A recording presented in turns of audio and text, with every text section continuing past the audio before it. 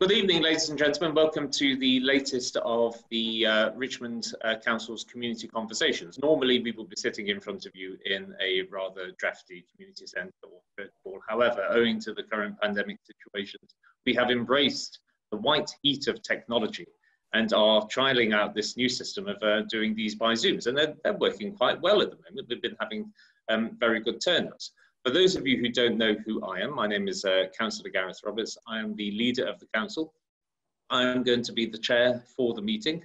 Hopefully, I won't have to do very much at all because you have 6 excellent experienced councillors who will be here to answer your questions. You can look on me as being this sort of new lifeline that Clarkson offers on Who Wants to Be a Millionaire, so that I'm Ask the Host, so that if there is a question which stumps the collective brains of your councillors, then I may be able to leap in and help. But I doubt that that will be necessary. There are some rules for the event, and the first one I should warn you of is that the event has been recorded and will be published after the event on the council website. So if you ask a question, do be pre-warned that your voice and possibly image will be shared for posterity on the council's website.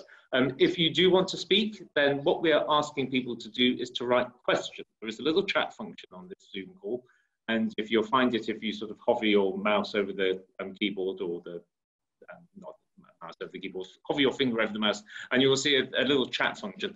Just write the word question in that box, and then when we come to the question and answer session, I will then scroll down and look for your name and then call you out.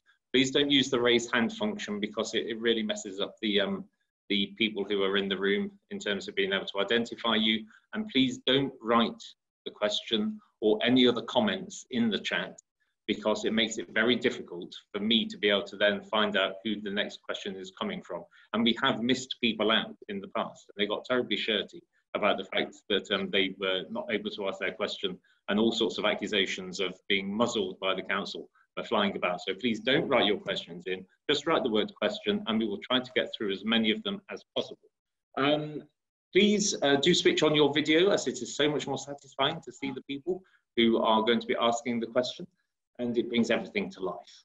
If you can try and keep your questions brief, that would be really helpful, and then we can get through more questions.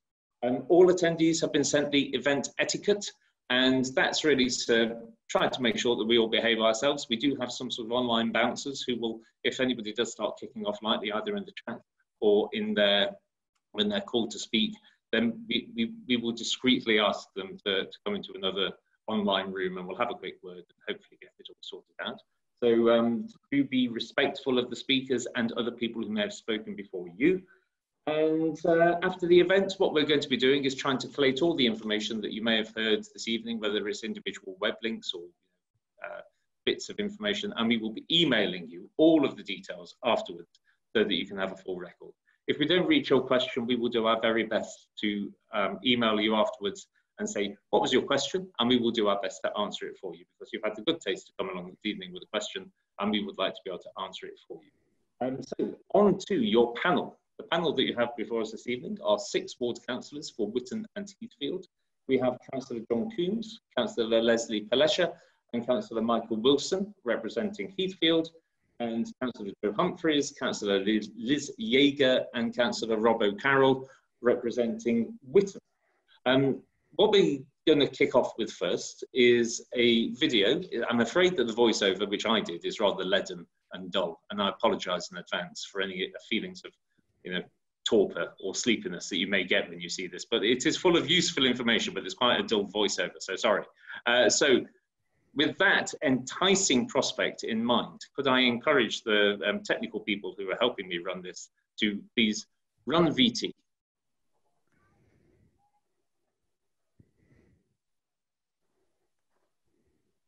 The first half of 2020 has been an extraordinary period for all of us. The COVID-19 pandemic has had a profound impact on all our lives.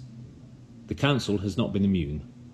The pandemic has brought huge challenges to us and to the way in which we deliver services to residents.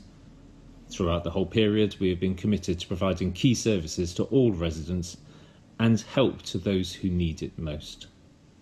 As a snapshot of some of the things we achieved in just the first month of lockdown alone, We provided more than 6,000 hours of home care. We provided social care for over 1,600 vulnerable adults. We answered over 2,000 calls to our community hub. We provided 47 rough sleepers with accommodation. We delivered over 500 books directly to residents from our libraries and saw a 365% increase in people using our online library services. We had over 42,000 views of our online sports classes. We collected an estimated 47 tonnes of waste and recycling every day. And we kept our 51 schools open, providing education for over 500 children of key workers and vulnerable families. We know that things haven't always been perfect, and many people have been frustrated by some of the lockdown measures that have been put in place, and the fact that some of our services had to stop to ensure the safety of residents and staff. But we've been committed to prioritising those most in need. During this challenging period, I have been blown away by the continued incredible community spirit that we have seen across the borough. The pandemic has brought out the very best in so many of our residents, with neighbours providing a helping hand, the weekly clap for our carers and frontline workers, residents donating to food banks, and the general willingness of so many to go above and beyond in their support for members of our communities. Following a call for volunteers, Richmond CVS received a staggering 3,000 applications from residents eager to help in any way they could. We have seen groups delivering food parcels, setting up virtual fitness classes, checking up on elderly residents that are shielding, and collecting prescriptions. This generosity from residents and local groups has been genuinely humbling. And as we look to the future and towards recovery, we know that there are still huge challenges ahead. The recovery period provides us with an opportunity to make environmental changes that are needed across the borough, and we have already started implementing some of these.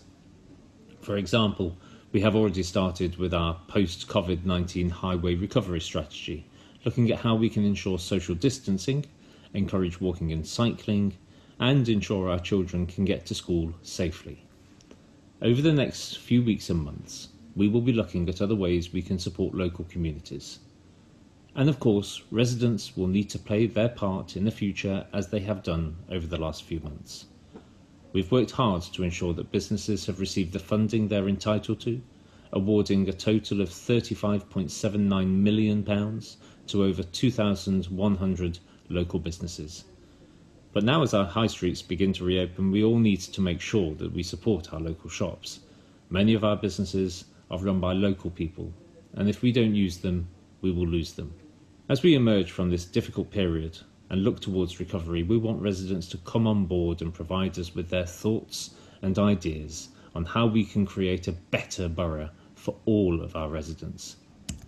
This moment provides the Council with an opportunity to reflect and improve the way we work and engage with residents, and your support and ideas are key to that.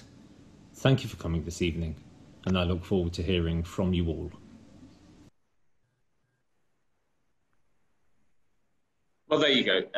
Spot of insight into what we've been doing over the last few months to keep the show on the road, to be honest. And I hope you'll agree that the figures in there were, really quite well. I think they're impressive. Now I'm starting to sound like some sort of town hall Trump, where I'm going to say what a great job we're doing. No, but it has been a lot of work that's been going on your behalf over the last few months.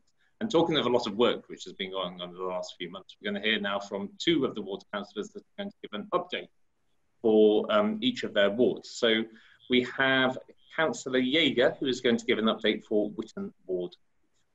Okay. Thank you very much, Councillor Roberts. Yes, I'm Liz Yeager. I've been a councillor in Whitton for 14 years now, but nothing there that compares at all to the last 5 months, which have been extraordinary and very difficult. But I think, as that video shows, the council has risen to the occasion. And, the community hub that was mentioned in that video kicked off the very day after lockdown was announced and did an extraordinary job.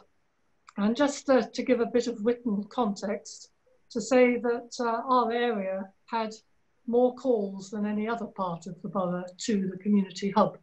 which I think indicates some sort of need in the Whitton and Heathfield area. And I think the community hub did an extraordinary job of trying to meet all those needs, and they triaged and they got help to where it was needed, to the shielded and so on. And in doing that, of course, they were relying on a lot of help from voluntary organisations, and in our area, our own local neighbourhood care group, Whitton Network, would have been helping out. And I know I heard from them fairly early on that some of those hundreds, thousands of volunteers, of course, a lot of young people there, just the kinds of people you need for something like Whitton Network, where their normal volunteers possibly were shielding themselves. So, you know, this sort of thing has worked out very well. So thank you very much to Whitton Network and to all those people who helped them out. And I just also wanted to mention the schools. They're mentioned in that video. There's a feeling, you know, the schools are opening in September. Well, no, they've been open all the way through this. And Richmond Borough has had more children at school than the country average. We've had a lot more. That requires an awful lot of work from the schools. You know, there has to be an individual risk assessment of every single child going in. And they've had these almost daily updates from the DFE about what they should be doing. I think it's been terribly stressful, very hard work. So just a thank you to Nelson School, to Chasebridge, to St Edmunds for all they've done, and of course all they're going to be doing. We're trying to open up more fully in September. I think also now things are easing up a bit. Thanks go very much to the Whitton Business Association, also known as Love Whitton, for all they've been doing to help get the high street opening safely. They've done a lot of advice, you know, risk assessments, getting up safety screens, getting up distancing stickers. And coming up will be a big shop local campaign. And I'd really encourage you to look out for that. I mean, I think, you know, we've got a lovely high street in Whitton, lots of independent shops, and we need to keep it going. And there'll be features coming up, shop local, featuring some of our good independent stores in Whitton. So look out for that. Just to mention, on the high street, it's not in my ward, but the Halifax was due to close on the 23rd of June. And the Halifax had 10 branches closing across the country. They've made an announcement that none of those will close for the moment because of the extraordinary COVID situation. However, Barclays, in the midst of all this, announced that they were going to close this forthcoming October. And they're going through what I think we would all imagine is a bit of a tick box exercise to do what they have to do when they announce a closure. But we will try very hard to persuade them that closing in the middle of COVID and telling their many, many customers that they should travel elsewhere to get to a bank is just not on at the moment. We talk about 20-minute neighbourhoods and all that sort of thing. So we'll try and stop this Barclays closure if we possibly can, one way or another, but it'll be an uphill struggle. So there we are. What else? Talking of travel, I suppose the buses. When we had a community conversation, a real, not a virtual one, 2 years ago, there was a lot of discussion about the bus changes coming up, because it really does affect Whitton. Both the 110 and the H22 will be changing. And all those changes were fully explained back then. And now TfL have announced what's actually going to happen. And there's not much change, quite honestly, a few tweaks here and there. But the main thing is that the H22 won't terminate in Twickenham any longer. It'll go on to the West Middlesex Hospital. So I hope that'll be good news for a lot of people. And if people have forgotten what the changes were going to be, look it up or you'll get some surprises in December. The main, I mean, for the 110, it's going to start going down Whitton High Street, which will be excellent for connecting a whole area of Whitton to its local high street and to the station, and is something that people have been asking for years, a lot of people. So that's good.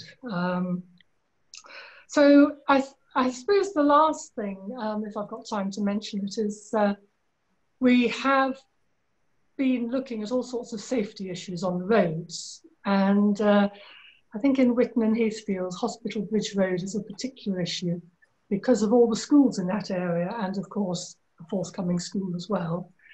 And there are several changes which have gone in recently to try to stop people overtaking on the bridge, to, more double white lines on the road, reminding people of 20 miles an hour, cutting back a load of vegetation to make the footpath wider. But we're hoping to do a lot more than that, and we'll keep at it and try and get some movement on a number of things there in the next 12 months or so. Okay. I think that's it. That must be my 5 minutes. So absolutely. Okay, thank you. Sorry, Councillor Roberts, just one very small thing that we wanted to mention in this section was just to update people on Nella Hall, to say that because of what's happened with COVID, that it's not going to be closing this year, it will be closing next year instead. So that's just a very brief update on that. Not at all. Thank you very much for that. It's a useful piece of information. Just on the subject of Barclays in Whitton, I used to live in Whitton when I first came to university at St Mary's, and I tried to open an account at Barclays in that branch, and they turned me down. I was not the type of customer they wished to attract, is what was written in the letter. So there we go. We're moving now to a Heathfield update from Councillor Wilson. Thank you very much, Councillor Roberts. And I just wanted to echo Councillor Yeager's thanks to the community, our local neighbourhood care group, and all of the volunteers that have been doing so much over the last few months. It's been incredible to see the kind of effort that's gone in. And obviously we're aware that we're still sort of in the middle of everything that's going on. So we are keen as a local authority and as wards, because we know the need has been in this area, to make sure that we build in some resilience to that over the next few weeks and months, to make sure that we can keep delivering on some of the things that we've been able to do, making sure that people are getting food and people are getting the prescriptions, and trying to sort of tackle some of the issues that are coming out of the COVID crisis. So hopefully things will ease up quicker than we hope, but if not, then we are building in the systems to enable us to keep on delivering for local people. I also wanted to echo my thanks to the schools, Bishop Perrin and Heathfield, and the wonderful Twickenham Secondary School, who have been absolutely fantastic in terms of the support that they've been given to local pupils. I think it's quite incredible the amount of work that's gone in. I have a daughter who's at Bishop Perrin, so I know how much effort that's been gone in, not just to the keeping the schools open for key workers and for vulnerable children, but also to provide for homeschooling for us parents who were trying to manage that process during lockdown. I also just wanted to say thank you to for people, for neighbours and groups of people who have been springing up and delivering services and help to their neighbours. It's been very important, and it's been great to see, standing on the doorstep for the clap, and also just to kind of, getting stuff out to people. So thank you for all that's been going on. And I know Whitton Village, our local sort of Facebook news group, has been providing updates to people. So again, I just to thank them for getting key information out as and when it's been coming up. So moving on to some of the issues, and obviously one of the big issues, and Councillor Yeager mentioned it before, is in relation to Turing House School, which they still hope to open next September. They are currently, as a planning application, sort of gone in to try and discharge some of the conditions that were applied to them, which is basically to try and speed up the process of getting the school built. We've moved on. I mean, obviously the big news which came with regards to Turing in the last few months was that the London Mayor enabled the development to continue, given that the development is going to metropolitan open land. So now the sort of next stages of sort of getting that construction going is what's taking place, and there are some conditions which are looking to be discharged. The other big issue in terms of the sort of the area in relation to that is the crossing, which is likely to go, which is going to go in relation to Montrose Avenue and Hospital Bridge Road. We're expecting that to go into the planning. It's sort of being worked up at the moment, and we expect that to sort of go into the public domain shortly, I mean very quickly. So we'll keep everybody updated about that. Another planning application which has come up is around the Duke of York pub, which is at the corner of Powdermill Lane and Hanworth Road. That, as I understand, has now gone to the Planning Inspectorate. So that will be looked into. It is a community centre, some housing and some retail units on the pub, which is being closed.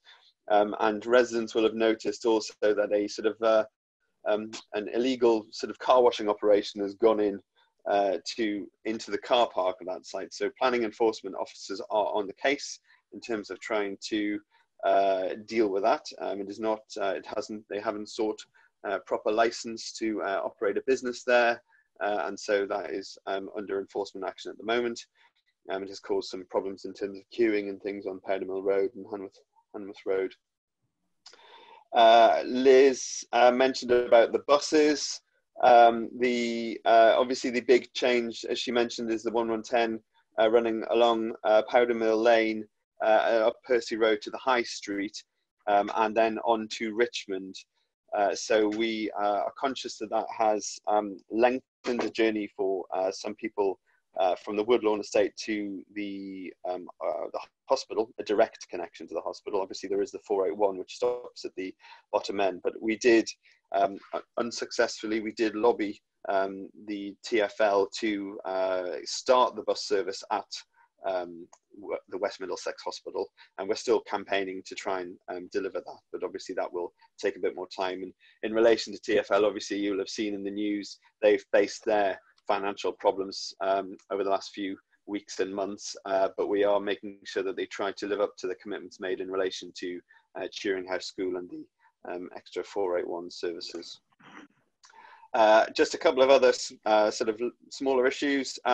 There is a new path from the Hanworth Road to the play area on just by the Hounslow Heath estate. We discussed whereabouts that would potentially go, and it was the most sort of popular place for it to be. So in terms of people using it, so that's where it's gone in. The Whitton Community Centre, which has been a key centre both in terms of just generally for our area, but also in relation to the COVID crisis in relation to the food bank.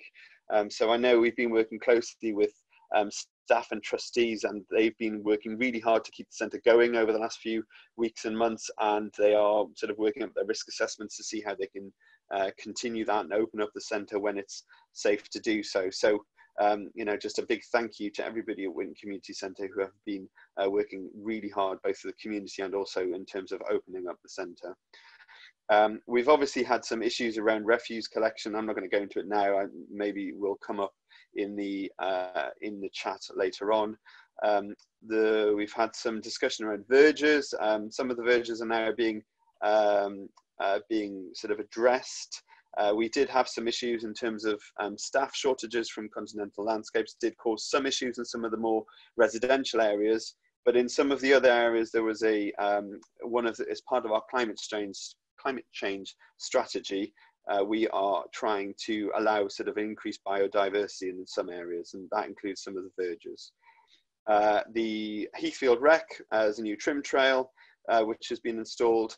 And the other final issue I just wanted to touch on was Whitton CPZ, which obviously came into operation just as the lockdown came into effect.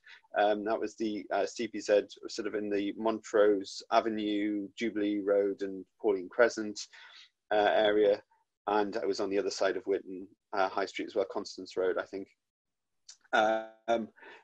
Obviously the impact was to try and tackle some of the commuter parking, and obviously that quickly disappeared as a result of the lockdown, but just to kind of give everybody a reassurance, those kind of patrols are stepping up again. I know in the 10 days prior to August the 1st, because I looked this up specifically in case we were asked about it. 10 days prior to August the 1st, we had 128 patrols logged, and there were 100 PCNs issued. So I can assure people that the CPZ is being enforced, and obviously if there are any particular issues, people can call the parking enforcement hotline. But just to kind of give everybody the reassurance that even though the kind of commuter traffic is starting to kind of come back into things, then it is being enforced. Okay, thank you very much for that. What we're going to do now, we have a new initiative which is coming out of the council. Don't worry, it's a new initiative, and it's what we're trying to do. We're terribly good, people say, at taking money away and not too good at giving it back. However, this is a new initiative which has been spearheaded largely by Councillor Wilson. It's called the Richmond Community Fund, and it is, don't get excited, it's not apes, peacocks and ivory by any means. It's £10,000 per ward, but when you consider that we have 18 wards, that's £180,000, which is going to be invested by this council into your local area. And we have a short presentation with a far better voiceover this time. So if we can now stand by with that particular presentation, and then after this, we're going to go into questions, of which I see there are none in the chat at the moment. So it could be a short old evening, folks, if you don't start asking your questions, or at least letting us know that you would like to ask one. So if we could now hear all about the Richmond Community Fund, that would be lovely. Thank you.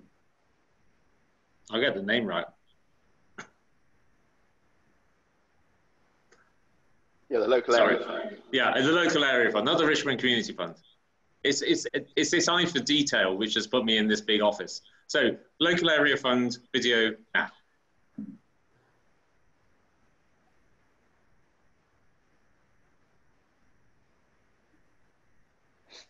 A new £180,000 fund has been launched to help support community-led projects in every ward in the borough, helping to rebuild local areas and connect communities after the impact of the coronavirus pandemic.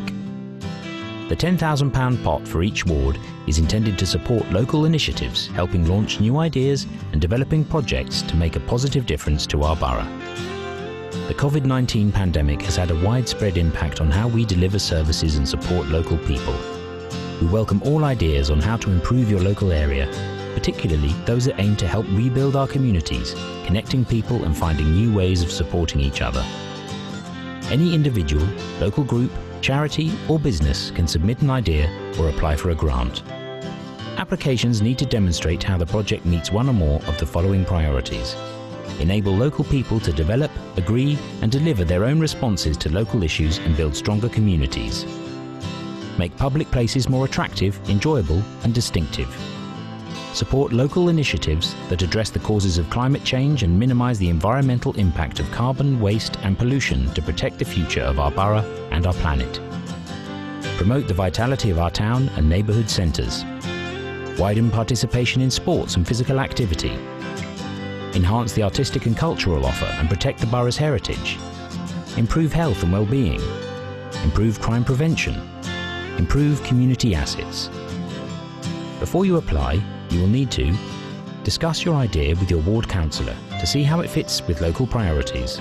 You can do this by sharing your idea online or contacting your ward councillors directly. And then, your idea will be reviewed by ward councillors and officers to recommend next steps for your idea. This may include an application to the local area fund, but could also include signposting you to another source of support or funding for your idea. If the idea is suitable for the local area fund, we will invite you to submit a formal application. Once a complete application has been submitted, it will then be reviewed and we'll let you know if it has been successful. We look forward to hearing from you.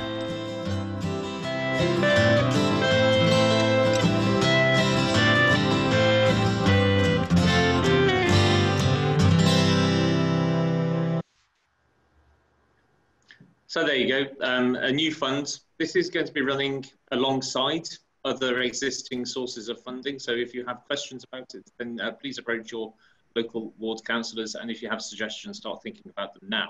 Okay, so we are now into the main point of the evening. And for the first time ever, we're actually on time. 1 minute past 7, not bad. So we have our first question, which is in the chat. And we're going to go straight to Graham Wood. If I can just remind everybody that we're on the council shilling, so no breezy political points, please. And that goes for both councillors and for question sets. Mr. Wood. Thank you. It's just a quick question about the CPZ and businesses getting the permits for it. Mr. Wood, you're a little... Could you sort of move closer to the microphone? I have to speak louder. Can you hear me all right? Just, yes.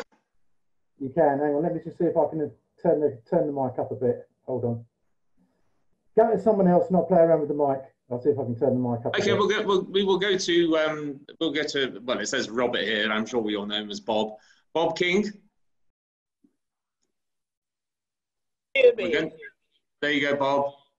You can now hear me, I take it. We can always hear you, Bob. Thank you. Well, the voice is fading a bit. Question about the refuse collection. I wondered whether the custom of collecting every 2 weeks by bin for food is continuing, or whether it's part of the new council policy, or whether it's a glitch in the collection. So would somebody like to answer that? Okay, so who fancies? It was collected today, not last week, collected the week before, but not the week before that, and I forgot what happened before that. Who wants to take this one? So, Liz, here we go. Yes, I'm happy to. It's a glitch, Bob. It's not supposed to be happening. Oh. So we better report it, hadn't we? Well, it was certainly reported a number of times. Well, all I can do is say sorry. I mean, Councillor Wilson mentioned we've been getting a bit of casework on all this. And I mean, it was in the video, it's extraordinary tonnage being collected at the moment. People have said it's like Christmas every week, you know, because of people at home and all the online deliveries as well, and so on. But nevertheless, you should be getting your food waste taken every week. So I'll report it as well, and let's hope you see an improvement. Sorry. I hope it'll be done next week. If not, I'll let you know, Liz. The other thing is, if I can piggyback, the harvest is now ready for gathering in Bramley Close and has been ready for some time. All the grass is 9 foot high. I've asked about that one as well. It's kept the dog walkers off. Yes, well, I think that was covered in the video too, that the people, Continental Landscapes, they've been putting an awful lot of effort into trying to keep our parks as good as they can be. I'm sure everyone has had their work cut out. The parks have just been used so much more. So there's a question of priorities, but there is also this issue that an uncut verge or area of grass is immensely more beneficial to wildlife. Oh, indeed. Indeed. Nevertheless, of course, when they do cut them one day, they'll have to do a bit of litter picking probably. So, certainly will. You know, it's a bit of swings and roundabouts, but nevertheless, I'm quite sure that grass in Bramley Close and some others I've heard about will get cut sooner or later. They are starting to do it, yeah. They are indeed. Thank you. Okay, thank you, Bob. Okay, can we go back to Mr. Woods? Graham. Just going to unmute you, there we go. We can give it a try. Yeah, that's better. That's better. We'll listen hard. Okay, not a problem. It was just a quick one on the CPZs. I know I have asked about this previously, but we have some businesses in the high street that have applied for business permits for the CPZs to be told they can't have one because their shop's on the wrong side of the high street. And I just want to know if there was any update on that, because some of the shops are asking. The ones that are on the odd numbered side aren't allowed a permit because they live on the wrong side of the high street to get a business permit, which is a little bit silly, really. One for the ward councillors and for me to, you know, heroically dodge. Who fancies this one? Joe. Oh, yeah. So we did get an answer on that. At the moment, the border of the CPZ goes down the middle of the road. So the shops on the Cypress Avenue side of the high street are not included in the zone, and therefore they are not entitled to business permits. We think, like I'm sure you do, that that's a little bit ridiculous. And so when the review comes up for the whole CPZ zone, that is certainly something that we can advocate, that those businesses should be included in the zone going forwards, so that they can get business permits. So it's something that's happened. But when the whole thing is re-looked at, definitely the businesses on that side of the road, we think, should be able to apply for business permits, and we will be advocating on your behalf and on all the businesses' behalves to have that included at the review. Great. Do we know when that is, just so I can let them know? The problem with the reviews is that normally it's 6 months. And what one does is you look at the effects that a CPZ has had. So in Whitton and Heathfield, we've got 2 CPZs that came in just before lockdown. So we had the one by the station, and we had the other one down by the stadium, by Chasebridge School. And the problem is that you look at the data and you look at what has actually happened and has come out of those CPZs. And the problem is that we've been in such extraordinary times that we don't have any data, reliable data to look at. So we don't know whether there would be displacement into other streets from commuters, because there have been no commuters. For example, down at the Chasebridge end, both the school and the college and the RFU conferences and Virgin Gym and all of the reasons that were behind the parking pressures just haven't been in existence. So we don't have the data. So as much as we're keen to get the review done, there's no point in doing it until we've got the right information in order to do it. I mean, I think what we could do is go back and say that if it's the review is going to be delayed for all those reasons, can they look at the side of the high street first? But one of the questions, actually, Graham, I'd have for you is that, given that there's been less pressure on parking, have they not been able to park on the Cypress Avenue side because there's been no commuters? It's still quite busy there, but it's more a case of the businesses have applied for the permits and have been told no, they can't have them. Right. And the businesses are quite happy to pay for the permits, so because otherwise they do have nowhere to park. Okay. Well, what I'd ask, would you mind finding out whether they're really struggling to find space at all? Because obviously if they can park on the Cypress Avenue side, they can actually park for free at the moment. If they're struggling to find space, then I think it's something we need to try and expedite and get that done a bit quicker. If they're managing to find space because the commuter levels are down, and you know the schools are closed and all of those sort of things, then it potentially can wait for the review. But if you could feed back to us on that, we'll try and get that pushed forward. No, but yeah, that was a very long answer to I don't know when the review is going to happen. Okay. That's right, not a problem. Thank you. Thank you for your question. We're going to go to Linda Hance now. And we're just going to unmute you, Linda, and then you can ask away.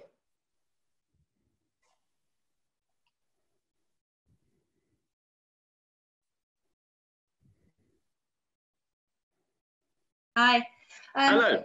2 questions. The first one is, as a local resident in Whitton, we have to drive down Whitton Dean frequently. Whitton Dean, the borough boundary between Hounslow and Richmond, goes down the middle of the road. And so the middle of the road suffers from terrible potholes. It's never resurfaced and it causes huge damage to cars. And I know loads of people have raised it over and over and over again. And then someone, I don't know whether it's Hounslow or Richmond, comes along, slaps a bit of tarmac in the worst potholes. But again, if you drive down there right now, it's the whole of the centre of the road is one long pothole, right from junction with Hounslow Road right down to Tesco's. And I'd like to know, can the 2 councils please just get together and share the cost and do it properly for a change? My understanding, I think, well, Liz, is that it's Hounslow. Sorry, Liz, carry on. No, I was. I'm sorry, Linda, but it's entirely Hounslow's road, and it is entirely Hounslow's responsibility to resurface it. It has got so bad at times in the past that we have lobbied them from here to surface it. But the road is theirs, and so is the pavement actually along Whitton Dean. The boundary starts at the end of people's front gardens. So we, by all means write to Hounslow Council, but that's whose responsibility it is. But what we could do is, I'm fairly sure one of the councillors in that ward is one of my kids' teachers. So he won't thank me for this, but I'll try reaching out to him and try and use the influence of my small child to see whether we can get some movement on that. But we can certainly reach out to them. But as Liz has said, unfortunately, right up to people's front gardens, it's Hounslow's responsibility. Okay, thank you for that. I'll be able to let people know who mentioned it to me. The second thing is, on behalf of Friends of Murray Park, I'm the treasurer and Michael here is the chair. We've had an increase during the lockdown and the good weather of nighttime problems and an excess of drug selling, drug dealing. The police have attended late at night occasionally and chased people and caught them and arrested them, but it's happening frequently, pretty much every night in and around the skateboard park end at Nella Road. We've talked to parks.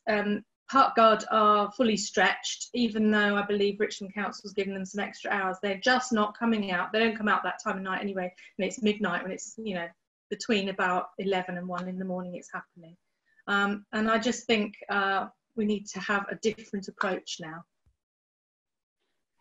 Okay, who'd like to take up Murray Park? Well, not take up Murray Park drug dealing, but tackle the question of Murray Park drug dealing. I will ask one of you to do it if you don't come forward. Well, it's just that I do regularly attend the police liaison group meetings when they happen, but of course they are happening virtually as well. And so, I have that contact with the police. But Councillor Roberts will well know, because we've seen this going on across the borough. There's been some extraordinary issues in Richmond Green and Twickenham Green and various parks. And as you say, Linda, the Park Guard and others, they're stretched. But certainly the next police liaison group meeting is coming up, I think, in early September. We can get the question, as it were, to them before that and see if this can be discussed in that forum, but also to see, what, if anything, they can be doing about it through August, because, one wants, but I imagine they're doing whatever they can with the resources they've got. But thank you for telling us, and I will certainly pick that one up with the police and Park Guard and people. Leslie, did I just see you beckoning to come in? Leslie Fletcher, let me just unmute you. There we go. Oh.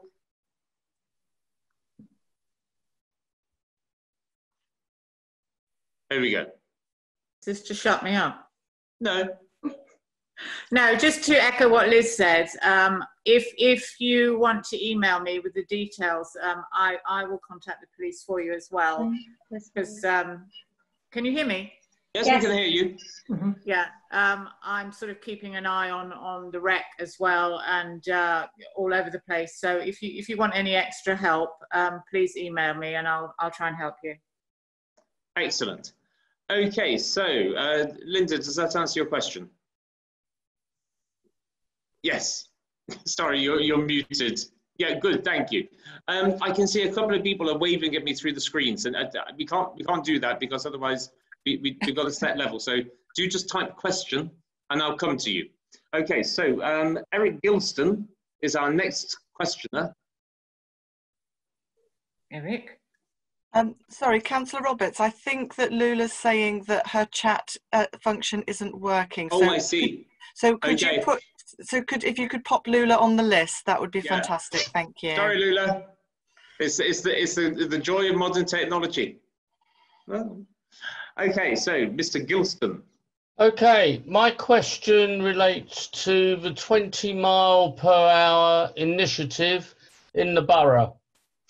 And what I would like to know is, how are the council measuring the success or otherwise of this particular initiative? Okay. I'm looking around. I mean, what I can tell you, Mr. Gilson, is, of course, we will be getting accident and collision data from the Met Police. Of course, at the moment, data coming in is a bit hard to come by because of the difficulties of entering into any real form of quantitative sampling, simply as arising from COVID. Is it COVID or COVID? You can never tell. But that's why the issues come in. I have to say, from my personal experience, I mean, there is a consideration that the 20 mile an hour was some sort of crusade against the motorist. I drive fairly regularly. I see my anecdotal evidence, and perhaps I'm biased, is that there are quieter, calmer, and albeit safer roads. So there's no actual empirical evidence yet.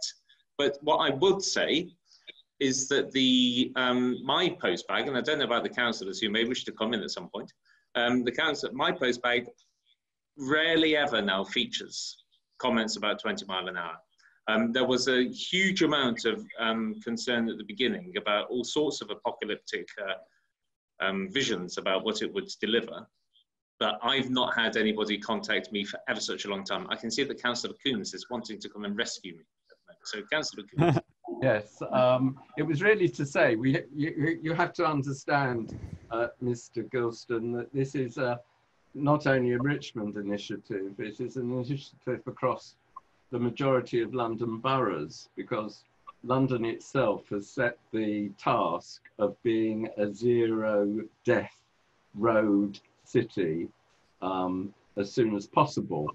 The last figures I saw was that London-wide deaths were running at 900 a year. The initiative of 20 mile an hour across most of London and the city as well is that if you're hit by a vehicle travelling below 27 miles an hour, you tend to live. If you're hit by a vehicle travelling at 29 miles an hour, you tend to die. And the initiative is to actually reduce the number of deaths on the road. And this is what the initiative is about in the main. So 20 miles an hour, we will eventually get this statistics, because as I say, currently, the statistic is 900 deaths a year. If the 20 mile an hour is successful, that will come way down, and there'll be far fewer deaths on our... I understand what you're saying, but what we've never seen is how many deaths there were in the borough prior to this initiative.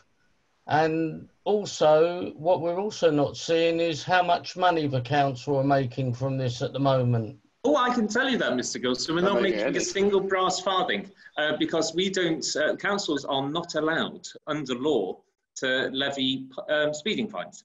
So we're not making a brass farthing out of it. In terms of the number of deaths, there's plenty of information which is on the council website relating to the all the materials for the consultation, which did have details relating to both fatal and non-fatal collisions across the years prior to the implementation. So it's all that, it's still there. What we've kept it all up there because we're not one of these councils that suddenly hides all of the consultation material. So yes, it's all still there. Any other councillors wish to come in? Well, I would just concur that I've not had any casework about it. Liz. Thank you, Jo. Liz? And I was going to say almost the same thing. The one piece of casework that I have seen about it was pleading with us to reinstate the 20 mile an hour limit because they thought it had been lifted in lockdown because, of course, there has been a bit of speeding with the empty roads. And again, you know, like so many other things, it's difficult to take a measure of something in these very odd circumstances. But no, I haven't, apart from that one email I've seen about, you know, please can we have 20 miles an hour around here? No, I haven't had anything. There we go. Hope that answers a... Yep, thank you. Thank you, Mr. Gilston. Okay, we're going to move to Janet Goddard now. Janet, I'm not quite sure I understand the question you're asking, but maybe you can elucidate on the subject. Okay, can you hear me? Yes, of course. Hello. Okay, so there's actually, I've tried to sneak in 4 questions, so I do realise I'm being a bit, so the first thing was that they were talking about, you were talking about funding for things that are in the areas, the initiatives. Okay. And I was wondering if people come forward as a group and they've got an initiative, are those likely to be publicised so that if someone hasn't got an idea of their own, but they want to do something in the community, they could maybe join a group? Okay, shall we answer that one first? Councillor Wilson. Okay. Good idea. Yes, yeah, I mean, it's supposed to be a dialogue with ward councillors and the community. So obviously it's slightly different circumstances which we would hope to be launching this particular scheme. But yes, there's no reason at all why we wouldn't publish the sort of stuff that comes in. So, and I would hope, you know, we will use whatever channels we can to sort of publish what is coming in. It'll certainly, we can make them available as ward councillors. So. Okay. Excellent. Thank you. And then there's 2 environmental sort of things, I guess, and it was Leslie that made me think of one of them because she spoke of the wreck. So one of them was recently there's been the leak into Crane Park. Is there any update on that? And then kind of connected to that, there was play equipment that was burnt on the wreck. And is there any update on that? Okay. Yes, Leslie, you're unmuted. You may fire away. Yeah, no, just with regard to the leakage into the crane, because obviously it's just around the corner from me, I haven't received any further update. I'm not quite sure where it started, but I'm intending actually to go over there tomorrow and have a look to see if anything's been done about it. So I'll post that up on Whitton Village afterwards. Brilliant. Leslie, I think I saw that potentially there was an outlet pipe at Saxon Avenue. Yes, that's correct. That's correct. It was something to do with Saxon Avenue, but I haven't had any updates since then. Okay, and the burnt play equipment? That's still an open investigation as far as we know. Okay, as soon as we have more information, we will update residents on that. And you had a 4th question, which I'm going to allow, Janet, as you've been admirably brief in your question. So, 4th. Thank you. It's a very final one. You were talking about the 20-mile-an-hour speed limit. I saw on the Whitton site the other day, there's been complaints about people racing around Whitton. There seems to be a group of people racing. Is there any information on that? Okay, who wants to take this? I mean, my answer would be no, because I don't know any information on it. Whether that means there is no information, I don't know. But if you want to tell us which part of Whitton it is, email one of the councillors. We can look into it. I've certainly heard about speeding on Hospital Bridge Road in the past, but I'm not sure which area you're talking about. Okay. So it was just a thing on the Whitton site where people were saying apparently there was a group of people that were racing in the evening that was getting louder and louder. Yeah, that's all I have on it. Unfortunately, I've spoken with Sally Benatar, who's the borough commander, the chief superintendent. She tells me that speeding is now up across the whole of London during lockdown. So it is something that the police are aware of and are determined to tackle. So thank you very much for those 4 admirably brief. Oh, Michael. Sorry, Gareth. Well, just on that point, I mean, because there's a speeding issue, but there's also this idea that there's some kind of coordinated racing going on, which I have picked up as well. And I certainly can hear things at a certain time of night, and you'll hear the sort of the cars that are probably the reason behind it. So we can follow up in terms of if residents have got any particular information as to kind of where they're doing it. I mean, as Liz mentioned, I mean, we're aware that sometimes it happens on Hospital Bridge Road, but if you are aware where it's regularly happening, then do let us know and we'll follow up with the local police team. Thank you. Thank you for your questions. Now, before it slips my mind, Lula Gorman, I have unmuted you. You had a question which you wished to ask? Yes, I wanted to ask, can you hear? Yes, we can. I wanted to ask about fly tipping, which is horrendous around here. Is it possible to get a notice up? I don't know who's in charge of saying this is a criminal offence. If you do it, you're going to be prosecuted. We've got people dumping outside the charity shops, which are closed. It's disgusting. Yeah. Can something please be done? Sure. So just to clarify, is it specifically the charity shops that we're looking at, or are there other hotspots within either Heathfield or Whitton you're thinking of? Well, apparently, according to the local website, Nextdoor website, there are other places. I'm aware of it in Whitton High Street. Yep. Outside the charity shop. Bingo. And it really, I mean, is it possible for a notice to say, you do this, you get done? It's the only language that's understood around here. Thank you. Who wants to tackle that? I mean, this is not just a Whitton issue. It's up and down the boroughs, the charity shops. Who wishes to? Well, I'm happy to. It's not. I mean, it's Whitton Ward, but because I walk up to the high street fairly frequently, and every other day I'm sort of taking a photograph of something outside the cancer research charity shop or one of the other ones. So I know a note has gone up. There was a sort of a note. I think most of the charity shops have put something in, and then that was proving to have no impact. Yes, no, I know. And then there's a council one up now in the cancer research shop, but again, it's not, and it's costing every time we get it cleared. It's costing, it costs taxpayers money. So can we not have the law? Can we not have them threatened with prosecution? Well, it's about catching people in the act or having the evidence to. So normally with fly tipping, we have there is law which is available to us if we're able to have evidence as to where that has come from. And usually, I don't know specifically about the charity shops, but I know in the past, certainly at the Bring sites, which the one on Nella Road and the one on Powder Mill Lane, where we've had a sort of dumping of things.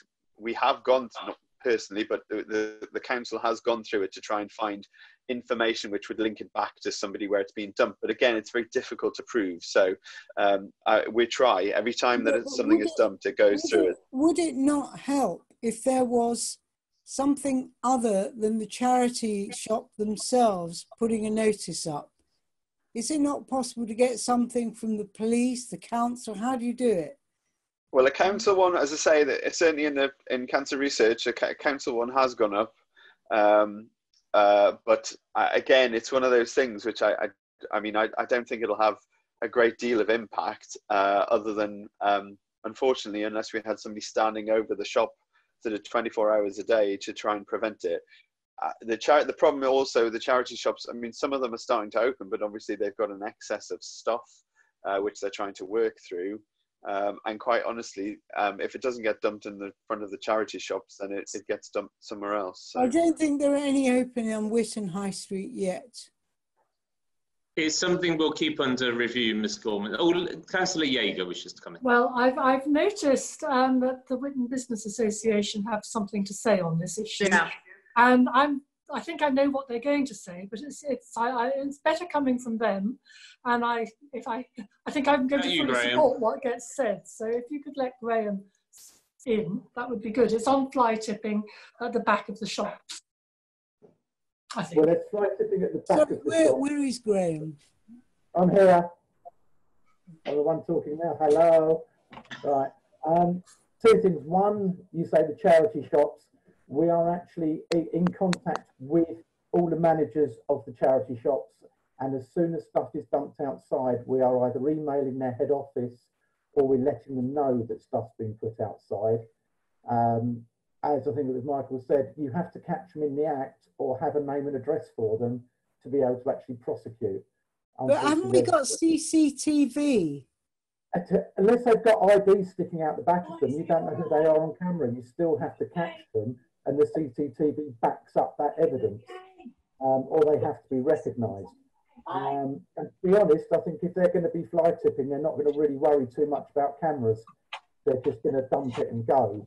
And I think a lot of the problem is people, even if it's out of the goodness of their heart, are leaving stuff. Other people are then going through it to see if there's anything worth having, and obviously not tidying up after them. I don't think there's any goodness of heart involved here. Well, I understand your frustration, but unless you're going to stand there with a big stick and beat them every time they get out their car or van, you're not going to stop it. What we're doing is we're talking to the owners of the charity shops anytime there's stuff out there to let them know. YMCA has reopened. I know Cancer Research or Princess Alice has been going in and out. I don't think they've reopened yet, but they have been going in and out. YMCA have opened. Shooting Star are now actually messaging me every morning asking if there's stuff outside. So they are taking it quite seriously on that, because obviously it's giving them a bad name if their shop's looking horrible in the high street, because people will blame them. They won't actually blame the people that are dumping the stuff. Yeah, but also with COVID, they're not going to want to take it into the shop with COVID going around. If you go down there, I don't know if you've actually been there and you've had a lot. Look, every single charity shop has a big notice in the window saying, please do not leave donations. What more can they do? Seriously, tell us what they can do and we can tell them. Look, I'm not having a go at the charity shops. No, but I'm just saying, if you've got an idea that we can take to them to say, look, someone has suggested doing this to stop it, they're doing what they can. They've put this on. No, sorry, you're misunderstanding me. I'm asking if the law can come in on this, because it's against the law what they're doing. If they get caught, then yes. Like anything, if they get caught, they have to be caught doing it. Okay. That's the problem. Okay. Thank you, Graham. It's useful. Thank you very much for that. It's appreciated. Okay, and thank you for your question, Lula. It's something, as I say, which is plaguing the whole borough. There's this idea that there's a halo around the idea of donations, but really, yeah, it's not. Okay, so Jeremy Keats.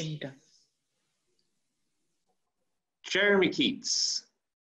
We're just looking to see whether we could. There you are. Hello, Jeremy. A question about cycling. Yeah, hi. So I think the 20-mile-an-hour scheme is very good, if it's just so long as everybody actually kept to 20 miles an hour. But I noticed in the recent submission to TfL there was no plans for additional cycling infrastructure in Whitton. So I just wondered what the plans and aspirations are of the council and our local councillors to increase the number of people cycling in Whitton. And I think I'd really like to draw your attention to Percy Road, which is already identified as a road where speeds are very high, lots of cars, lots of islands. It's really dangerous. And I've had lots of incredibly close encounters with cars. And I think for Gareth, just in relation to Turing House, the lack of cycle infrastructure that Turing House were mandated to kind of invest in as part of like a Section 106 agreement. I just wanted to kind of understand, is that a power the council has? And if so, why weren't Turing House mandated to invest in more cycle infrastructure as part of that major development? Now, Jeremy, even though I have spoken a lot, it's not about me this evening, but to the person who would know all about Section 106 is our Vice Chair of the Planning Committee, Councillor John Coombs, who could tell you all about Section 106s and their use. But does anybody want to tackle the broader point of cycling provision, particularly Percy Road? John Coombs, here we go. Yeah, well, I'm only doing that because, of course, I live in Percy Road. Yeah. And we do have a supposed cycle lane down the side of the road that I live, a morning only one. That was to aid cycling to what was Whitton School and is now Twickenham School.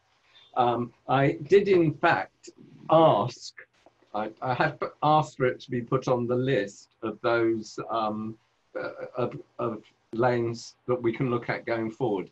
As far as I understand it, and I'm sure someone else will correct me if I'm wrong, the schemes that we had, that we put in place at the moment were schemes that were already there, because TfL were giving money and the government's given money for schemes that could be instantly introduced. And Percy Road scheme, there has been no work done by traffic engineers in the past, apart from painting the white line on the road, that is. So that is why currently it is not included, because it has to be schemes that are already prepared and up and running, so the money can be spent instantly. This is what the government and TfL were wanting. But I have actually put it on a list for work to be done, so that engineers will look at it and see if a proper cycle lane can be put down Percy Road. Because during this period, a lot of people have been using Percy Road to cycle on. And there was a very good video made by somebody of cycling down that, which shows that people wish to do it. Now, when it comes to Section 106s, we have to be a bit careful, because there's a whole lot of stuff in planning. When you give planning permission, you attach a number of conditions to that permission, which the developer has to meet. In certain circumstances, a developer is asked to give money to the council to do certain schemes. This is the Section 106 that you mentioned, Jeremy. There are other things that they have to give as well. And those Section 106s are for specific things to make the scheme work better. So any Section 106 that has been given in the Turing House scheme will have to be spent on what it says on that planning application. Because I was opposing that planning application, I didn't read too much about what the conditions in the Section 106s were. I'm only dealing with it as and when a new thing comes in. So on that, by the way, you can't put a Section 106 on unless it conforms with government planning policies. So what you have to do is look at the national planning framework and work from there on how you can put Section 106s on it. So it's not the question of the council saying, oh, here's a nice development, we'll just get a lot of Section 106s on it to get some extra money out of it. You actually have to go via what is allowable by government diktat. Okay. Jeremy, would you like to come back on any of that, or? I mean, I think like just generally kind of cycle infrastructure, I mean, I do understand it's pre-existing kind of schemes, but I think particularly with kind of Percy Road, there's a real urgent requirement to do something with that road. You've had the speed indicator kind of devices there permanently over many kind of years, so you know that traffic travels down that road too fast. And then with all the kind of the islands, all the kind of the parked cars, it makes it really, really kind of difficult. I mean, I've got a 2-year-old child on the back of my bike, and like so many kind of horrifying kind of moments, I would say. It really does need to be addressed urgently. And I think even just like low-hanging fruit, you've got a cycle lane there, which you can't even use because there's a load of parked cars in it because it's only open for an hour. You know, you could go down tomorrow and change the signage over subject to a traffic management order. I'm not quite sure what the kind of delay is. And yeah, I mean, let's not get into kind of Turing House, but I mean, I think it's a missed opportunity within the Turing House application. The school put in incredibly high numbers in terms of like the number of children they were expecting to kind of cycle. If anyone has cycled from Teddington to kind of Whitton across 3 major kind of junctions, you know how ridiculous that was. And so the fact, you know you've got a really poor PTAL kind of rating, and the fact that they weren't mandated to invest in kind of cycle infrastructure seems crazy, particularly now no one is using public transport. I'm incredibly impressed by your knowledge of terminology, Jeremy. BTAL, Section 106, traffic management. You know more than most councillors. Councillor Wilson. Well, I mean, I agree. I agree with a lot of what Jeremy just said. In terms of, unfortunately, we weren't in a position to put anything in because, as Councillor Coombs sort of said, to borrow the phrase, they needed to be shovel ready. But officers have been looking at something for Hospital Bridge Road. I mean, there is, as part of the cheering conditions, there are supposed to be improvements being made to the A316 junction. There is obviously the crossing that's going in by Montrose Avenue, and there's also obviously there was the accident which took place recently on the bridge, which Councillor Yeager alluded to, and it sort of, I think there are some short-term things which we can put in place, and then there are other things which are going to be slightly longer term. But I think the positive thing about Hospital Bridge Road is that it is being looked at. How quickly they'll be able to be put into place, I can't say, but I mean, I've cycled from Teddington to Whitton along that road, and it's not the safest. I know also cycling along Percy Road and then down the High Street is not the easiest. I really don't like cycling along the High Street, so on the road. I'm all ears for potential improvements, and as Councillor Coombs said, we can look at the Percy Road once and to see if there's anything in relation to the. I did think the thing which might come into which might help it would have been the CPZ, because obviously, although the CPZ isn't on Percy Road, I thought there might be with the review, it may end up coming into Percy Road, but obviously because that's been delayed, then we've no idea how that would then when that will happen. So, but obviously we've heard from you that that's something which we'd like to take forward. So, okay, thank you very much. Thank you, Jeremy.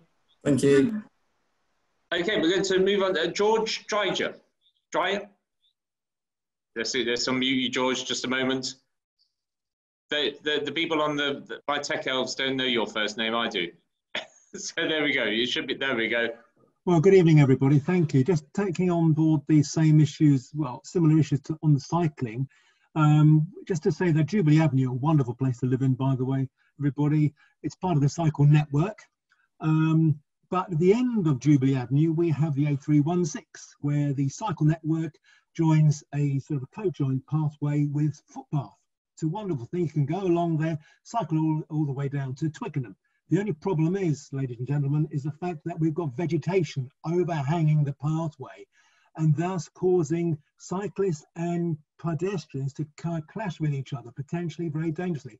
Now, I know that there is a problem with regards to getting the vegetation cut back, because I believe it's a problem because it's an ownership issue. It's between TfL and local council.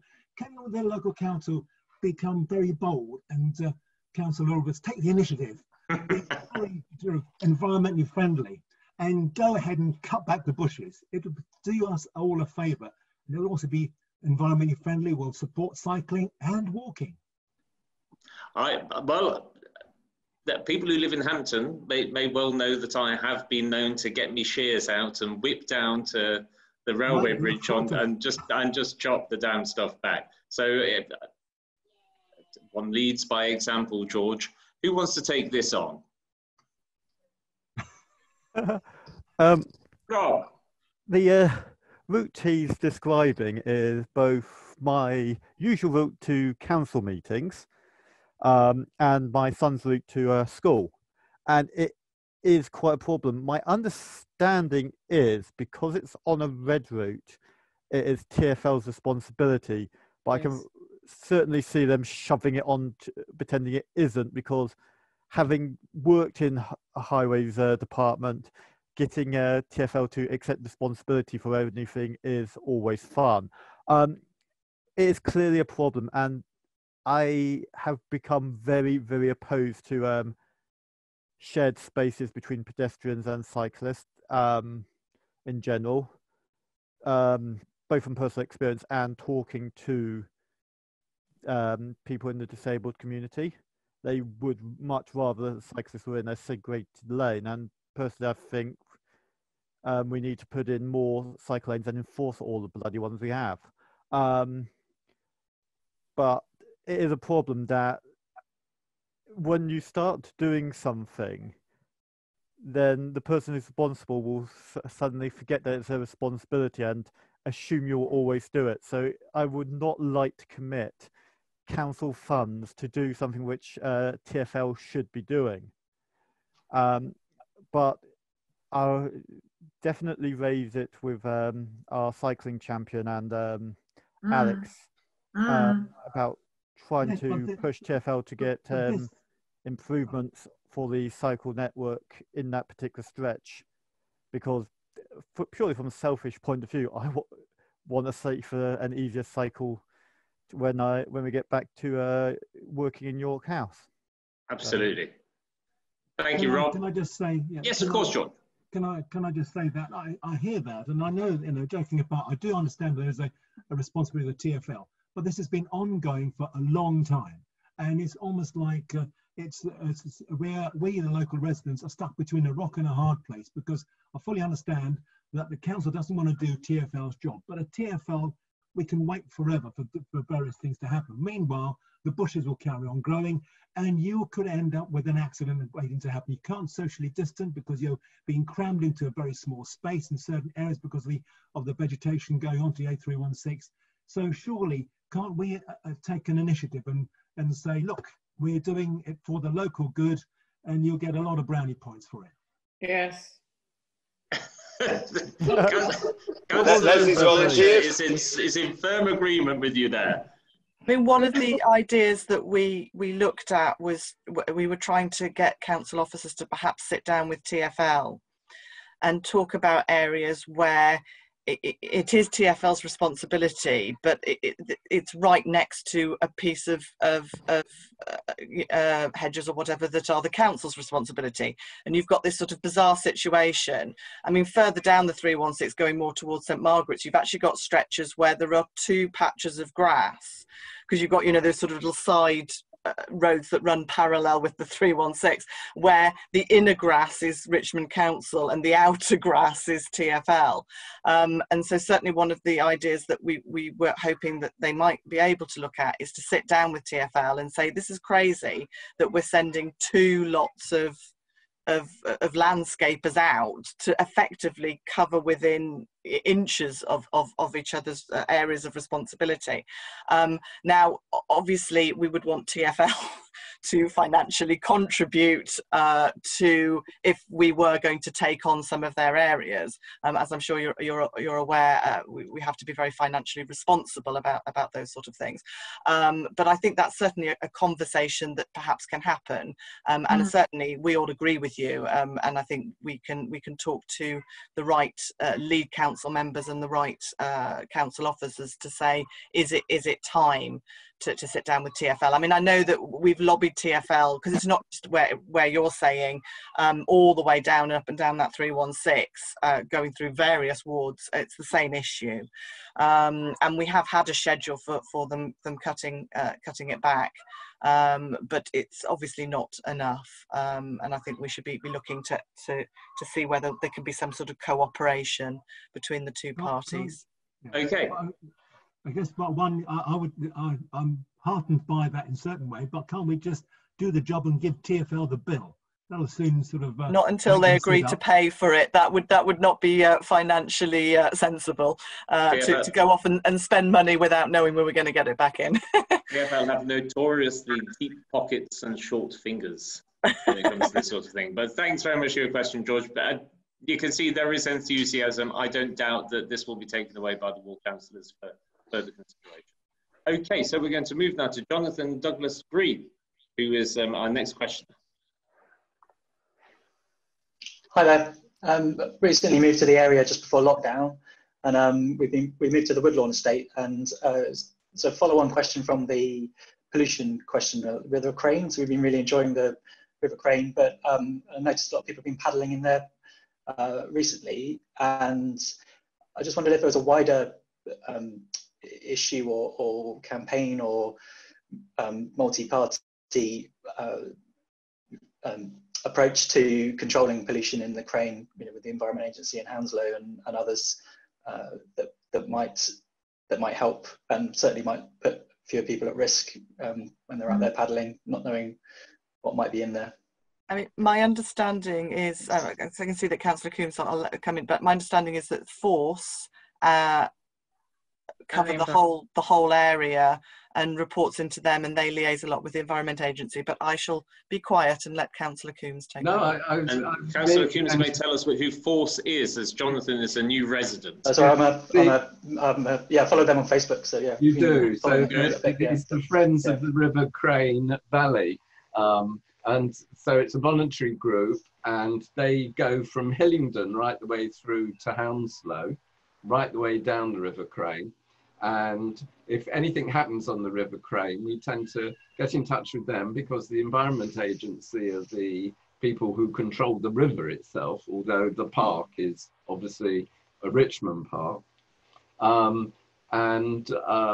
They do really good work. Once a month, they have a Volunteers Sunday where they work on the river, pulling out weeds, trying to direct the river in the right way. So it's a really good group of volunteers who do an incredible amount of good work on the River Crane. Every now and again, we do get these rather horrifying dump into the river from somewhere or the other, which causes a bit of concern. The Environment Agency has spent a huge amount of money stocking the river with little fish, which grow obviously into bigger fish. So it is a very good environmental strip. But I encourage anybody who's interested to get involved with Force, especially their Volunteer Sundays, where I have been known when I was younger to pull out knotweed and all the other stuff that did it. I'm unfortunately a little too old to do it now. But yeah, I was just going to say Force is the thing. Okay, does that help you, Jonathan? Yeah, thank you very much. Yeah. Thanks for your question. Right, we're going to move to Khalid Azmi now.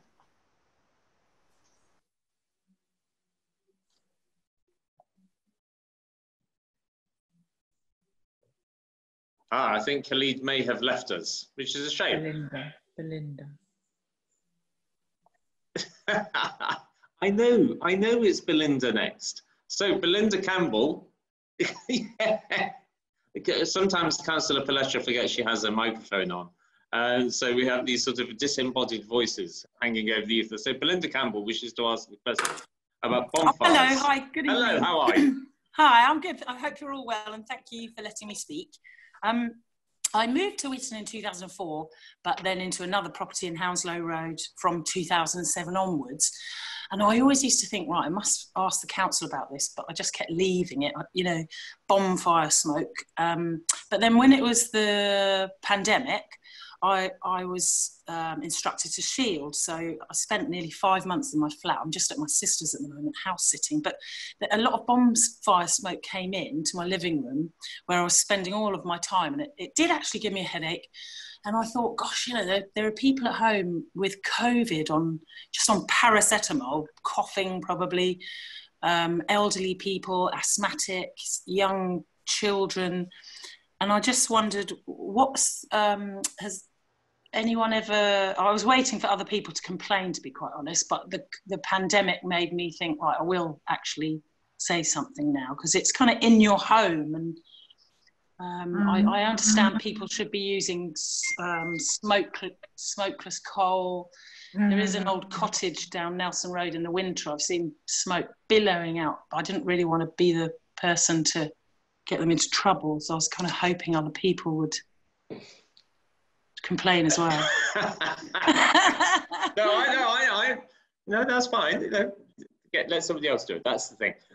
Now, so bonfires in general, but also smoke-free zones. Anybody? Leslie.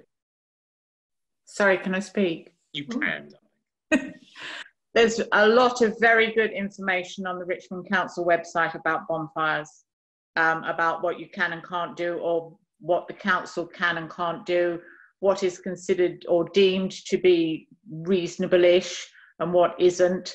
So if you go onto the website and have a look, there's also, sorry, excuse me, an online report thing there. That if you can report if it's, for instance, as you said, smoke coming into your home, etc., is obviously not acceptable. So I would advise you to go on there and have a look. Yep, absolutely. Does anybody have anything that they wish to add? I mean, I was just on the council website when the issue of bonfires. Unfortunately, there are no laws on when a resident can have a bonfire at their home. However, what you can do, if you find somebody is causing us, well, it's a rather pompous phrase, a statutory nuisance, effectively having a bonfire every 5 minutes, then you can keep details of it, you know, keep a diary, keep a smoke diary, and report them for that. And the council can issue prosecutions for statutory nuisance. What we have done is introduced a bonfire ban on our allotments because we can control that. But unfortunately, in people's own homes, not much that we can do unless they are really going at it hammer and tongs with a bonfire every day, I'm afraid. So you're muted. Let me see if I can quickly unmute you. There we go. Okay, thank you. I mean, I just felt like in the COVID, when a lot of people were ill, because I did get quite ill, and not with COVID, but with other things. And I just felt, you know, that was the only place I was spending all of my time, in that front room, the living room. So I just thought, for others that maybe have got COVID and are at home, or elderly or asthmatics or little children, I just felt it was, why add more health issues to, but I understand the situation. But thank you very much for letting me ask a question and answering. Not at all. Thank you. Okay, so I think, if I am not mistaken, I'm just going to have a quick look through the list. I think we've finished almost bang on time in terms of the questions. If anybody quickly wishes to have something, without wishing to labour a pun on the last question, a burning issue that they wish to ask about. Lula, I can see you, all right? I'm coming to, there you are. Yeah, so I just want to say that I typed in the word question at 6:30 and then a further 5 times. So I was a bit concerned that you didn't get that. So does this system not work? I wouldn't like to say only for you, Lulu. It works all the other way around. Well, sometimes, I mean, we had tell a me guy. what I'm doing wrong then? Because I honestly don't know. It's sometimes it's the vagaries of technology. 99% of the time, it works like a charm, and that 1% sometimes, you know, it fumbles, it stumbles. Am I the only person for whom it hasn't worked?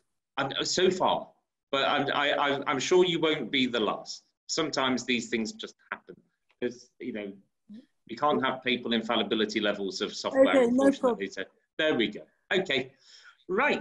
So it only leaves me to say thank you very much, ladies and gentlemen, for your time this evening. First and foremost, I would like to thank the community engagement teams and the communication teams for keeping this whole show on the road and making sure that the videos popped up when they did, and making sure that it's thoroughly advertised and what have you. We will be doing more of these, don't you worry, so there will be further opportunities for you to ask your questions. I think we would all like to thank the councillors who've valiantly fielded the questions this evening. So that's John Coombs, Rob O'Carroll, Joe Humphreys, Leslie Palesha, Liz Yeager and Michael Wilson. But as always on events such as these, it is you who make it. So the biggest thanks goes chiefly to yourselves. Good night.